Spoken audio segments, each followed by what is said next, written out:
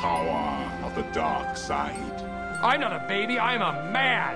I am an anchor man. Is this a kissing book? The way I see it, if you're gonna build a time machine into a car, why not do it with some style? Hello, welcome along to Just Like in the Movies, brought to you by GK Media Ltd, coming to you live from Eye Cinema Galway. Delighted, as always, to be joined by Lisa Treacy. Good afternoon. And Dave Coyne. Good evening and good night. The movies we're looking at on this episode are Hustlers, Ad Astra and Rambo, Last Blood. First up, though, let's take a look at J-Lo's Hustlers. What if somebody calls the cops and says what? I spent $5,000 at a strip club, send help? No, they won't even know what happened until they check their bank account. I think I'm gonna throw up. Look, we're not the only ones doing this. How do you think the club stayed in business post 2008? It's a side hustle. Everybody's had to get creative, baby. I know a girl in Queens who did it. Does she get caught? No. She sent her 2 kids to college, and now she lives in Miami, opened up a nail salon. Exactly. There you go. That's a clip taken from the movie Hustlers, which is out in cinemas at the moment. And Lisa, you got to check out this movie based on a true story during the week. Why, yes, it is, Gary. And? I really enjoyed it. Okay. I thought it was a very good movie, great potential to be a great movie. Okay. Really, really great movie, but it kind of fell flat towards the end. Because there's no twist at the end. There's no twist, there's no climax in the movie, which is the word we could use for this movie. Yeah. But anyway, which is based on strippers yeah. who basically drug their exotic dancers. No, they're just strippers. Pole dancers, is that a better word? No. You can call them strippers. Okay. It's not illegal to give them their adult term. Entertainers is fine. Oh, Moving okay. on. It's not that kind of movie, but it's very good. The pacing, the acting, the moves. J-Lo is just beyond phenomenal. Because they're saying she should get an Oscar nomination. She should get an Oscar nomination just for her dance moves. Okay. Because she's just amazing, incredible. Fair play to her. Someday. Anyway. So give us the gist of the movie. Basically, Constance Wu is an up-and-coming stripper, and she wants some guidance, and she sees J-Lo as a kind of a figure that could lead her somewhere, because J-Lo seems to be the top dog within the club. And they kind of come together and they hatch a plan to kind of get, not really get back at people, but like make some money off of already vulnerable idiots who go to the club anyway. And, well, no, they're not really vulnerable. They're just idiots that they can easily drug and take their credit cards and swipe and get all their money out of their accounts. So J-Lo she gets a little, how should we say, I don't know. She gets a little carried away with the power, and gets a little complacent about who she brings into the gang. And Constance Wu is not happy with how they're drugging the people, and she gets a bit of a conscience about the whole thing. And then she brings in a few girls that are not very savoury, and they're basically the downfall of the plan. And also, there's other people are copying their plan and everything. So because till was it 2008 before the crash? So before they the were crash, making they were making huge money legally. Yeah. Well, legally stripping, normal stripping. Honestly. Like up front. They weren't drugging anybody, but after the crash, they had to come up with new ways to make money, and that's how they came up with the plan. They were drugging them. And they were like still rich guys, and they were still coming into the club, and they were becoming more aggressive, and there's a lot of that in it. There's a few elements of, they had to come up with these plans because they weren't making as much money because the Wall Street guys weren't coming in, they didn't have the money, and these other guys like tech guys and like architects and doctors, like whoever had money after the crash. The only people left after the crash who had money. So they were like fleecing them, but they didn't really have a conscience about it until Constance kind of gets a conscience toward, not Constance, her character, Dorothy, or Destiny is her other name.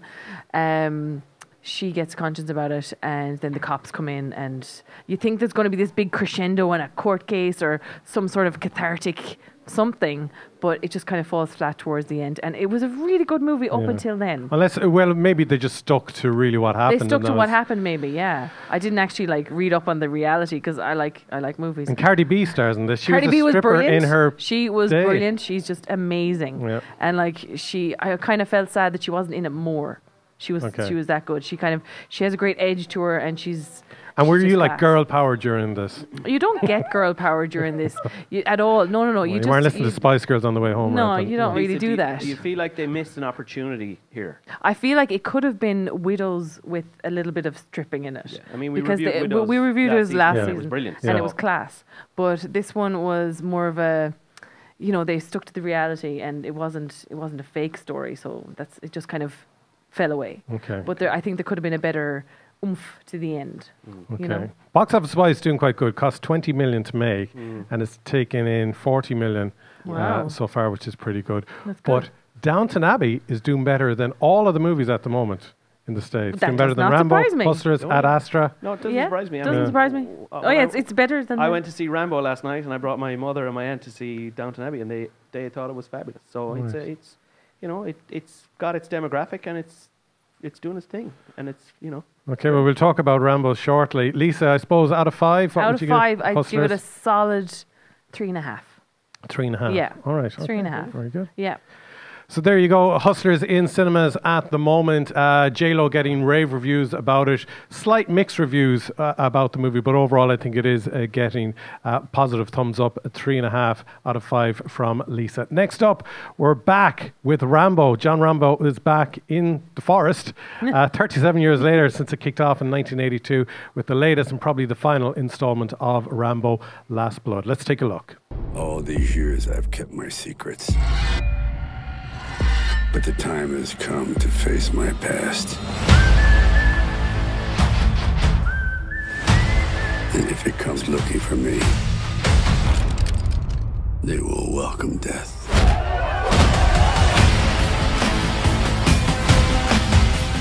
I want revenge. Ride till I can't no more. Nobody tell me nothing. I want them to know that death is coming. There you go. That's a clip taken from Rambo Last Blood. And there's a whole synopsis that I was going to give about the movie. It's written down here. I said I wouldn't look at the notes, but I can't remember it off the top of my head. But it's his final mission anyways. Dave, you got to see Rambo. He's back in action. Were you excited? I was excited. I mean, my definition of a classic movie is a movie that if you're old enough, you saw it in the cinema. You own the DVD or Blu-ray, which you probably never watched. And once it comes on TV, if you're flicking around, if you're old enough to flick around, and your finger just stops and you sit there and watch it. I mean, I've seen Rambo First Blood, I'm going to estimate 150 times. Oh my God. It's an absolute favourite of mine. And so I love John Rambo, the character, and I was excited, but I was, suitably skeptical. I was like, what's this 70-year-old man going to be doing with a bow and arrow? But it was fun. Extremely formulaic, but I guess, it's an action movie and old school, and it's Stallone coming back doing his thing. Basically, the story is it's kind of Rambo meets Taken. Rambo has found a little bit of peace. He's still a psychopath. He's still haunted by the ghosts of the past. And he's in Nevada with his niece, and Rambo's sister has died, cancer, and the girl's father is a deadbeat down in Mexico. And this beautiful girl, his niece, they have a great relationship. Rambo has a bit of peace, and they train horses, and she's about to go off to college, and everything is great. And then she ends up going down to Mexico against his will, looking for her father to get answers about life. And he's a deadbeat, and he's very mean and cruel to her, and he doesn't actually do anything to her. But then she gets kidnapped by sex traffickers, and she gets drugged. It's very like Taken, very formulaic like Taken. And if you think John Mills has a set of skills, you ain't seen nothing yet. Because I was literally like, you're going to die, and you're going to die, you're going to die so badly. And they do. And Rambo just, it's a Western. It's basically in a Western format. So if you can think of spaghetti Western where the man with no name gets beaten to a pulp by the bad guys, and then he gets nursed back to health. It's literally that formula. Paz Vega, who's wonderful in this, she kind of has a similar affiliation with her sister, went in, disappeared as well. So she helps Rambo recover from the beating that he takes at the hands of these guys. And then John Rambo rescues his daughter. He's like a daughter to him, his niece. And she dies from an overdose. Right? So it's not the happy ending. And then Rambo Rambos. Oh, no. And he literally Rambos these guys. It's gruesome. Oh, there's violence in this that would make Tarantino wince. It's very Tarantino-esque violence. if you like, you know, revenge, violence movies, this is your movie. It's fun in a gruesome kind of strange way. Yeah. And there's a lot of Rambo-esque. It's just, and then my favorite part of the movie, ironically, was that the end credits showed stylized slow motion clips from all the Rambo movies for the last 37 years, which I really enjoyed because I've enjoyed them all. Rambo First Blood and Rambo First Blood Part 2, which is my favorite movie title because it's got first and part 2 in it, it's lovely. But, you know, it's daft and fun and crazy and violent and formulaic, and it's nothing you haven't seen before, but it's Rambo. So you kind of have personally, I have a soft spot for it. I'm probably going to give it probably half a star more than I normally would because it's Rambo. But even last night I was watching The Predator, which came out last year. I was watching it on TV from Shane Black. And it very much goes back to the style of when Schwarzenegger was in Predator. And I think that's what's good as well about Rambo Last Blood, is it very much pays homage to the original 80s style of it. Very, very much. And it's kind of a Last Blood as in, you know, it's a play on words. This is his last blood. This is his family. This is his blood. This is the only bit of peace that he's ever had, and they took it from him. And you took it from the wrong guy. And, like, spoiler alert, nobody's going to... It's not a spoiler alert kind of movie. He literally removes the man's heart at the end and goes, dum, dum, dum, and your man just dies. And Rambo's like, you know, and then he walks away. He's all bloodied and he's been shot himself. He's after killing all these guys in the most wonderful, gruesome, horrible ways. And then he sits in a rocking chair, bleeding.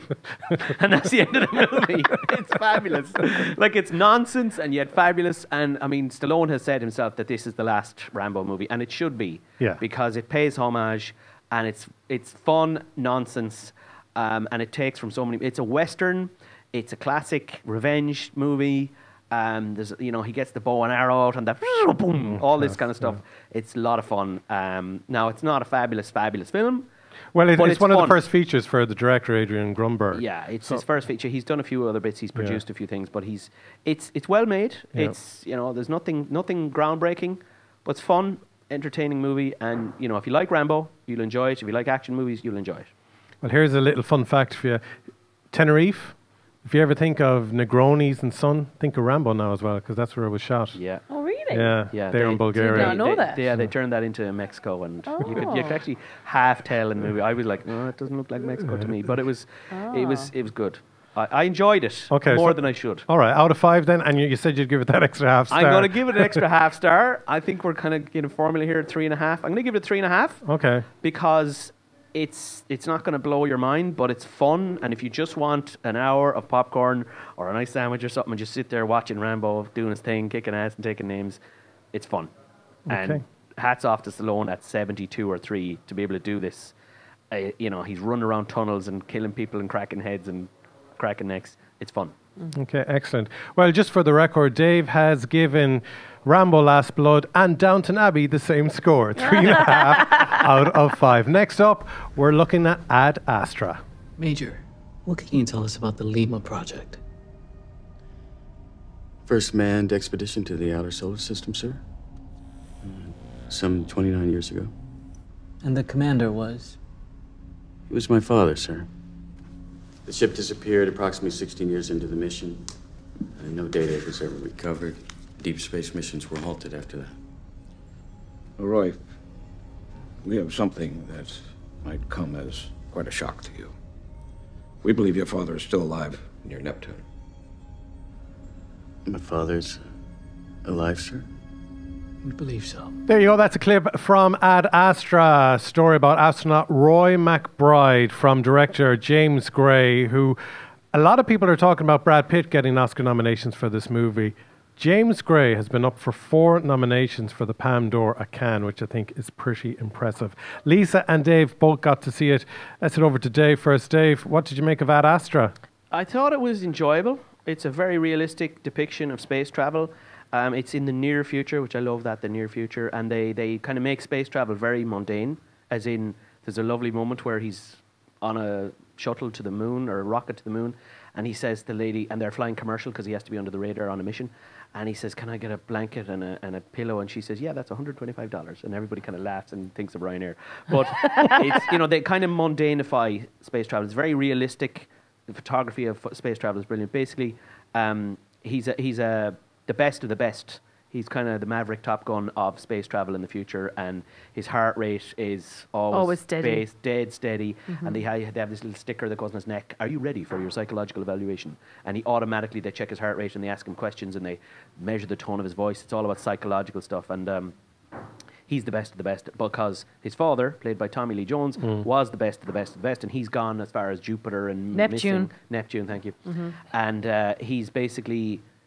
There's a strange energy... Well, they thought he was dead, isn't it? Yeah, they thought he was dead, but there's a strange energy purge, surge, pulse, thank you, coming from that region of space, which is causing major damage around the world. And they're kind of thinking, okay, he's gone a bit crazy maybe, and he's sending these pulses to Earth from this star or whatever. And they send his son out as an emotional kind of thing to disarm him. And there's a little bit of... It's kind of a thriller-ish... espionage kind of thing, and there's factions, and there's a lovely sequence where they're on the moon and they're on these moon buggies, and there's a bit of a chase, and it's because everyone's on the moon at that stage. Yeah, it's almost like shopping centers on the moon and stuff. But it's very, very well made. I mean, it's very well, great depiction of space. And Brad Pitt, I don't think he's ever had as good a performance in his life as this. And I think he will certainly his performance. Lisa looks as in his performance. His performance is really good. And there's a lot of emotional twists, but I'll let Lisa chime in there. Okay, right. Lisa, did Brad do it for you? Brad Pitt is excellent in this movie. And why did you look away when Dave said it's his best performance? Because Legends of the Fall is his best performance. All right, I would have said Fight Club. No. Legends of the Fall. Okay, we're going to argue about this for an hour, but we don't have enough time. We'll fast forward. Actually, I think in Glorious Bastards he was class in that as well. Okay. Yeah, he's class in everything. Yeah. But no, I just felt that this was a psychological drama more than a sci-fi movie, because it was like constantly with the psychological evaluation, and he was doing his voiceover with the narration, and you're like, oh my God, is this going to go on forever? And it was really like he was in therapy for the whole movie. That's what it was like. It was like, I'm doing this, and it sounds like Apocalypse Now 1 minute, and then it's 2001: A Space Odyssey, yes, and then it's over to Blade Runner. So and you're 2001, like, well, it's a nod to everybody. Would you consider that a good movie? No. Yeah, there's a little bit of hodgepodge of a lot of things in there. Yeah. And I'll agree with Lisa that it is a bit over intense, little bit self-indulgent in terms of the inner monologue of, I'm looking at Gary. I wonder what he's thinking. Yes. Internally, like he's not actually saying it. I'm wondering why he's looking at me. Yeah, but in terms of a performance, the emotional performance of this driven, like his father was driven and left his son and his wife behind and went to space and didn't miss them. And there's a scene where he says, I didn't care. miss you. I don't care. I don't care. Didn't think about you. Yeah, I didn't think about you. I don't care about you or your mother. My objective is space and finding out or whatever. what's out there. And Brad Pitt had the same emotional drive, and he had problems with his relationships, flashbacks to Liv Tyler, etc. She's still suffering from Armageddon and space travel, but she's just an ancillary character as Brad Pitt's significant other in flashbacks. And then when they get to the climax of the movie, which he realizes this, and then there's certain elements of action and thriller in it, but it's very subliminal. What I got from it as a movie was Solaris. It's Solaris dialed up to 11 with the psychological space travel and the impact of psychological space. Space travel is inherently psychologically damaging, So is it fair to say that if you love these sort of space travel, time travel type movies, like Solaris 2001, you love Ad Astra? Yeah, Ad Astra is a really well-made film, and it's in its genre of space travel and psychological stuff. And if you love Blade Runner, you'll love it. Yeah, I mean, it's not an action movie. It's a thriller. It's a psychological thriller. It's a drama, and the production design is phenomenal. Unreal. Okay, we're talking about Brad Pitt. What about our Irish Oscar-nominated actress in it? Underutilized in this movie. Yeah. Okay, she was underutilized, but like she had a key moment. She had a key moment in the story, but she didn't get a lot of scenery to chew. You know what I mean? Okay. But she did well. I mean, obviously herself and Brad Pitt have worked together in the past, and that's a great sign that they go, hey, this girl is good. She's brilliant in it. Yeah. She's only in it for a short, brief time. Ruth Negga we're talking about. Ruth Negga. Sure. She's excellent. I mean, my favourite ancillary character in it was the captain who panics when they're landing. Lauren Dean is his name. He played the brother in Gattaca. Yeah. You'd know his face. You'd go, I know that. Know that guy. And he always plays this the guy who messes it up and shows that his brother or whoever was is better. always better. And he's brilliant in this as well. Lauren Dean, you'll see him and go, I know his face, and you'll go, I don't know his name, but he was brilliant in it. But Ruth Negga is very good, and Tommy Lee Jones is excellent. Donald Sutherland. Donald Sutherland steals a couple of scenes as well. Classic Donald Sutherland. But he still has that presence, Brad Pitt's performance, in my opinion, is a tour de force in terms of internalizing. Now, the voiceover inner monologue stuff is a bit 70s movies, hence the Solaris stuff. But he is excellent, and there's moments where there's tears coming out of his eyes, and it's like, it's he can cry. That boy can cry. Visceral, real, amazing. And honestly, if he doesn't get an Oscar nomination for this, I'll be shocked. And whether he'll win or not, I don't know, but he certainly should be nominated. He's the one to beat right now. Okay. Yeah. I mean, between this and Once Upon a Time in Hollywood, he's on fire. Yeah. Excellent. And was he better than DiCaprio then in Once Upon a Time in Hollywood? No. They were equally as good. I think they were equally as good. Yeah. I think they bound. If they don't, they're probably definitely going to go up against each other then in the Oscars. I think so. But if they don't make another 5 movies together, their agents need to be fired. The chemistry between them is fabulous. Fabulous. Excellent. All right, out of 5, Dave? I'm going to give it a solid 4 because it's really well made. It's a genre. It's a niche genre thing. The performances are amazing. It's a little bit self-indulgent and takes itself a little bit too seriously, and it's a little formulaic. But it's a fun ride. The visuals are amazing. There's like 2001: Space Odyssey is a cracking movie, and anything that emulates that is brilliant. And Brad Pitt is excellent in it. And Lisa? I'm going to give it a solid 3. Okay. Which is not a great review, but still, if you're into sci-fi, you will love this movie, I think. Okay. If you're into the slow pacing of Blade Runner, and if you're like I loved Apocalypse Now, but I don't really like space. Yeah. So, you know, I mean, with a lot of the space movies now, with like Gravity and First Man. Snooze Fest, by the way, sorry. But this is actually a better depiction of space travel, if you can even believe that, because those two were amazing. This is even better. This is like the future, what we actually will see. This is actually the best depiction of space travel I've ever seen. Amazing. Yeah, Trump will love this movie. Never mind. Space Force. Space Force. Okay, all right. Anyways, there you go. That is the review for Ad Astra out in cinemas now. Do go and check it out. Right now, short message from our amazing partners / sponsors. We're coming to you from Eye Cinema Galway each and every week for Series 4 of Just Like in the... I was about to say Just Like in the Cinema. Just Like in the movies. Just like in the Eye Cinema. But yeah, if you want to see or hear what it's like, just like in the Eye Cinema, we're right back after this.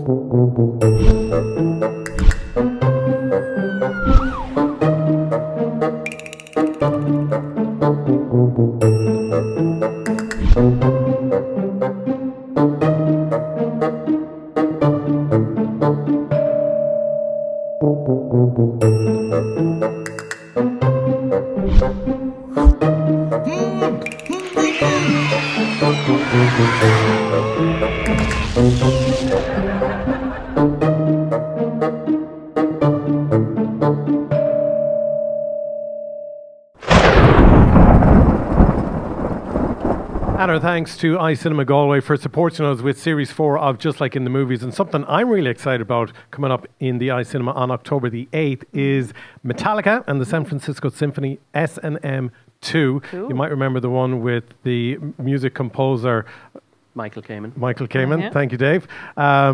This should be really exciting. It's got some of their new music featured on it. I saw them at Slane a few weeks ago. They were cool, but it's definitely an experience hearing heavy metal with the symphony orchestra. Yeah, it's something really special. Like the sound systems in here in the Eye Cinema are awesome. So proper sound, like if you did this at home on Netflix or whatever, it's not going to have the same impact. Sound here is blow your mind. Yeah, and just say as well, tickets for Joker, which we hope to review in a few weeks' time, are on sale now as well. A lot of excitement about that new movie starring Joaquin Phoenix.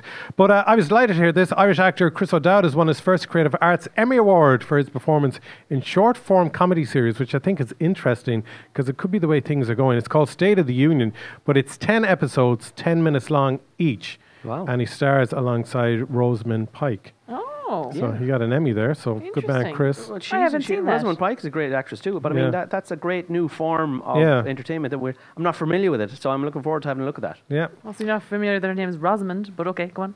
Rosamund, that's what I said. Rosamund. You both said Rosamund. Well, if you say it really fast, you're not supposed to notice. That's one of the tricks I learned on radio, by any other especially when it name came would to still tennis smell players' sweet. names.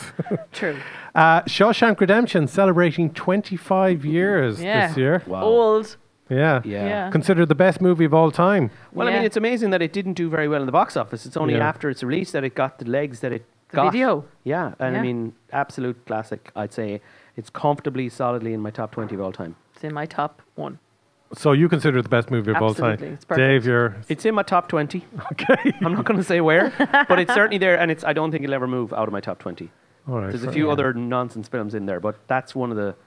Yeah, it's, let's say top 15. Okay, I'm going to throw a toughie at you now. What do you consider the best Irish movie ever made? In the Name of the Father. Okay. The I Guard. thought it was amazing. The Guard. God. The Guard That's for me. good. Because Yeah, it's Irish. It's so Irish, and the messing and the Irish sense of humour that the Guard has. That he's always blawmossing the Secret Service agent, even with the whole "I'm an Olympic swimmer," and you're like, is he joking? Is he not joking? For me, it's just the Irish distillation of the Irish sense of humour. I love it. I love the Guard. No. Love In the Name of the Father, if we're going by Irish director. But this is the thing. set in What is an Ireland, Irish movie? but Is it the set in money? Is it Ireland, The Field. Okay. Oh, Yeah. I'll give you the field. What about The I'd Quiet pick Man? that streets ahead The of Quiet The Man. Guard. Okay, sorry, Okay. thank you. No. The Quiet Man for me because Yeah. it's set in Ireland. It's set in Galway. Yeah. It's an Irish film. It's The Quiet Man for me. Sold. No. End of story. Barry No. Fitzgerald. No. Sold. I prefer Okay. The Field, sorry. Look, if anyone has any comments on what they think is the best Irish film of all time, do get in touch with us. You can drop us a tweet or you can comment on our Facebook channel, Instagram, whatever works best for you. Don't forget to subscribe to us on iTunes, Apple Podcasts. People will still know them as iTunes, but they like to be called Apple Podcasts. You can follow us on Spotify, hear us on SoundCloud, Stitcher, Podomatic, the whole works. So you can watch the show in full on GK Media's YouTube channel. My thanks, as always, to Dave Coyne. Pleasure. And to Lisa Treacy. You're welcome. And we look forward to reviewing more movies for you on episode 3 next week. Thanks for watching, and go and check out some movies at Eye Cinema Galway. Bye-bye. Bye. Bye.